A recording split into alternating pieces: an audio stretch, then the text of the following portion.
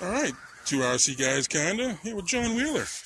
Hi, John. Hi, how you doing, T? One of the RC races out here. We are at, where are we, John?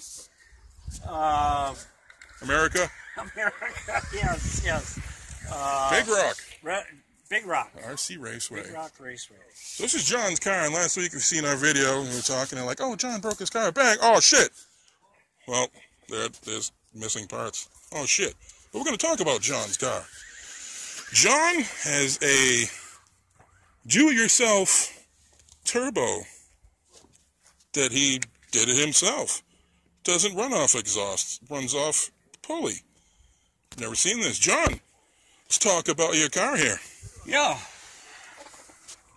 Well, it's a 3.8 liter, and I have done some modifications to it.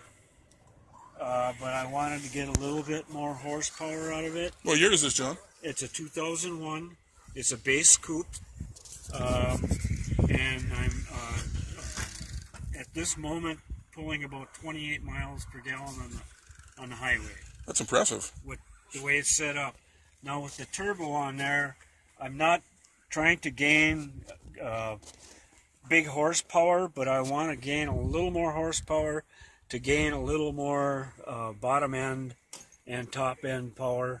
And with the turbo, when it gets spooled up after probably 3,000 RPMs, it will give me a little more power on the top side. John, do you have experience with turbos? Like, I mean, None. This does not run on exhaust. No, I've never worked with a turbo. Any turbo lag? No, none. No lag at all. I've been working on this system for about a year and a half, and trial and error. This is the third turbo that I have configured, and this one is working at present. The only thing is I would like to get a little more boost out of it, so I have a little more researching to do to try and get a little more boost. Make the gear wheel bigger? Well, or smaller? Smaller, so it spins faster. Right. Yeah. Okay. Right now it's spinning about 18,000 RPMs. Well, it's a do-it-yourself, so yeah, trial and error, right? Yeah, but that would be at wide open throttle, and that's I need to get probably 10,000 more RPMs out of that yet, and then I think I'll be in the ballpark for what I want to do. All right, John Wheeler. That's John Wheeler's 3.8 Mustang with his do-it-yourself. Terrible. How long did you come up with this? Well, just hey, I'm thinking I'll throw a turbo on my car. Well, I started researching, and I didn't want to go with conventional turbo because I didn't want to deal with the exhaust hassle. Right, get another manifold. Right. Well, I've got a